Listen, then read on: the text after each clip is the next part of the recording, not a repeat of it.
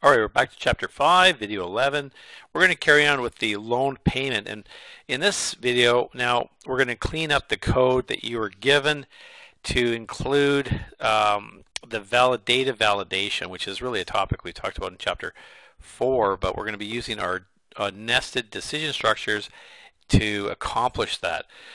So now we've already kind of explained how the program works, so we've had to declare some variables, and when it comes to assigning, we have to think about, is it possible that the user could actually do some sort of input error?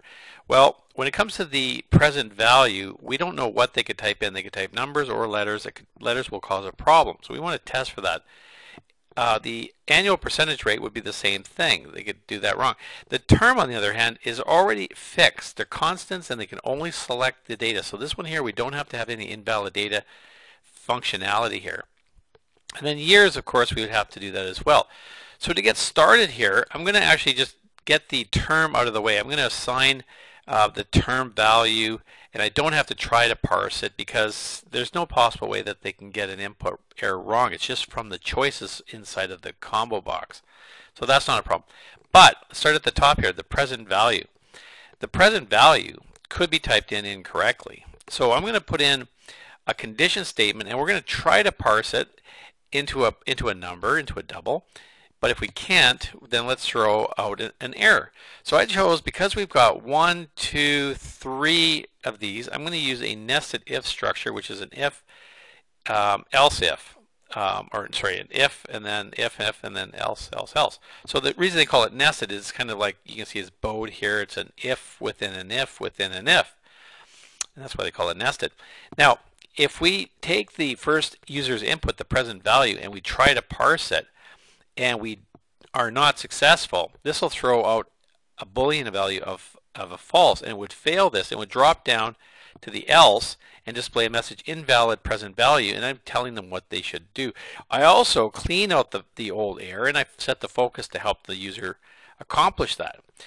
Now, if they do it right and they enter in the correct value, I'm just going to go down to the next option, which is APR, and I'm going to do the same thing. So I'm going to basically say take the APR, try to parse it, this one here, and put it into the APR.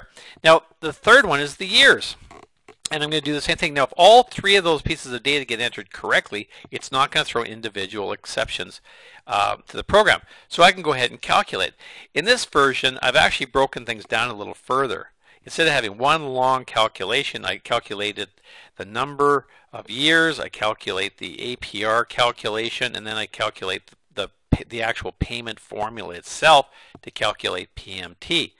Now, with PMT though, because it's outside the scope of the program, I didn't declare my PMT variable inside of I put it outside, and I put it in something called the form variables. So that means that if I put it up outside just below the class declaration here, it's declared and available to all methods here within inside of the form class. So now I can do a calculation here called, let's calculate and output the payment back onto the form. So a little tricky feature here is that the PMT could not be declared as a local variable. It had to be declared outside of the event handler method here. So I just put it up into what they call a form level, which is just up at the top. Oop, not that one. Form level variables, and I've got two in here actually. I've got another one coming up, and I called it the PMT, and I declared it as a double. All right, well, I hope that kind of wraps up, and I'd like you guys to go in there and reformulate the code that I gave you to consider data validation, and all of your assignments from now on should probably consider data validation when we're doing this. All right, just a quick little demo on that. So if I enter in $35,000 at 2, of course that's incorrect. And so I've got one piece of incorrect data. When I calculate it, it says the APR is incorrect. It then cleans it out and wants the correct one back in there. And then it calculates it correctly. If I did that for years and I calculate it, it says that the invalid for years, and it calculates incorrectly. And finally, if I do that for the payment or the present value, it does the same thing. All right, we'll see you in the next video.